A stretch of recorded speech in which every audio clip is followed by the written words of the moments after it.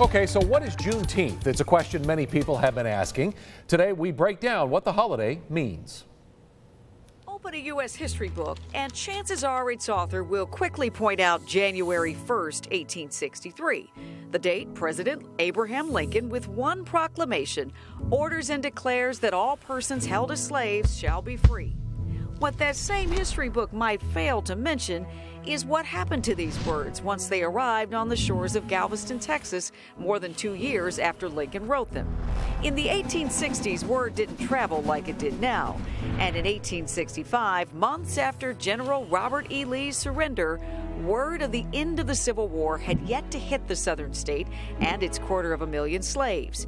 And then came General Gordon Granger's arrival in Galveston, June 19, 1865, and General Order Number 3, all slaves are free. Juneteenth was born. While Juneteenth celebrations continued to varying degrees in the U.S. for decades, it would take until 1980 for Texas to become the first state to declare it a holiday.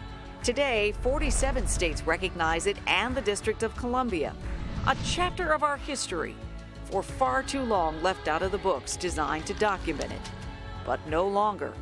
Juneteenth, or as the National Museum of African American History and Culture now calls it, our country's second Independence Day.